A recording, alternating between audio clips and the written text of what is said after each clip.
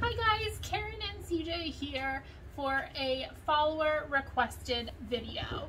Today we are going to be going over how to get your dog comfortable with their teeth being brushed. So for the purposes of this video, you will need your furry friend, who mine just decided to leave, so I'm going to get him back real quick. Just hang on one second. Alright, now that I have my furry friend back, we can get started. So you're also going to want some yummy treats. We'll get to the toothbrush and toothpaste and all that in a minute, but first we have to start by making sure our dog is comfortable with us touching and handling their muzzle. And how you do that to start is you want to make sure the treats come after what you do. So that way the treats don't become a predictor of what you're about to do, but they become a reward for your dog, allowing you to do what you need to do. An important disclaimer, is that at any time your dog is able to opt out of this exercise. We don't ever want to force our dog to do anything they don't want to do. So to start, you can just move your hand towards your dog's muzzle. Yes, and pay them for not moving away. You don't even have to start touching their muzzle, just moving your hand towards it. Yes. Yes. Yes. Good job. Once they are comfortable with your hand coming at their muzzle, then you can start to touch it.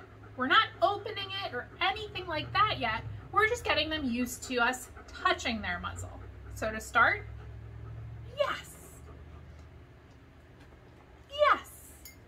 Just real quick touches. Yes. Yes.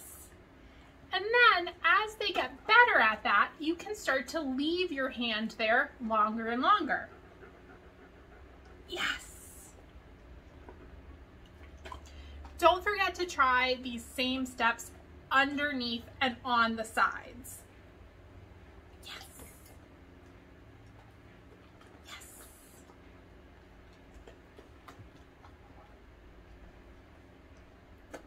Yes. I like to wait until he's done chewing. That last one I was a little sloppy on, but I like to wait for them to finish chewing before I try for the next repetition. And again, same thing from the sides. Once he's done chewing, you can touch the side. Yes. Now that he's comfortable with one hand coming towards his muzzle, then we can start with both hands. Yes.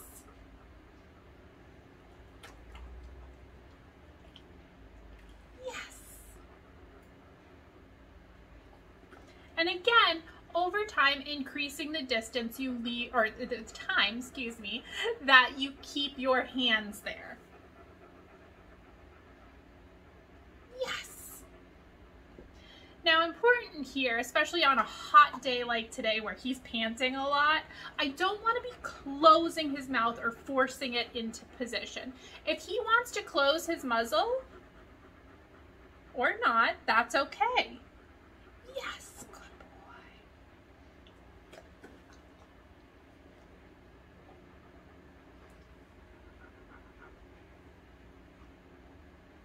Yes, good job. So he gets to control what he is doing with his muzzle at any point during this. If he wants to keep his mouth open, he can do that. If he wants to close it, that's all right too. Once your dog is comfortable with your hands moving around his muzzle, that's when we can start to do some of the opening and closing of their muzzle. But again, we don't want to be prying their mouth open or anything like that. They should be helping in the process. So can you sit up? I just want them to be able to see you better. So now I can come and if he does that, that's okay. We take a little break. We're not going to push it. If he pulls away, we don't push it. Next time I will maybe move a lip. Yes, and pay. I might just try using one hand and moving part of his muzzle. Yes.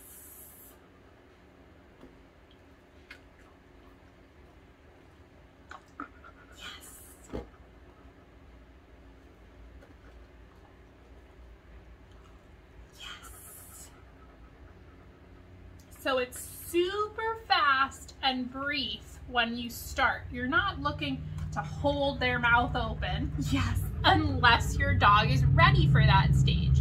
And the only way to get your dog ready for that stage is to go slow.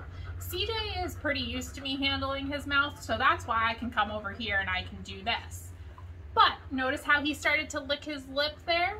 It could be because I just gave him a treat, but it's most likely he's a little uncomfortable with that. So that means the next time I'm just gonna do a real brief, yes, good job, and work him up to those longer and longer times. Don't rush these steps. These are important to helping your dog be comfortable when we start to introduce the toothbrush and toothpaste, which we will do in the next video. So I want you to start working on this stage and stay on this stage until your dog is comfortable. Then you can go over to the next video that shows how to introduce the toothbrush and actually brushing your dog's teeth. So if you have any questions, please feel free to leave a comment below. Or if you have a video that you would like to see be made, please, I love your recommendations and I'm always happy to create content for you guys. And as always, don't forget to tell your dog I said hi.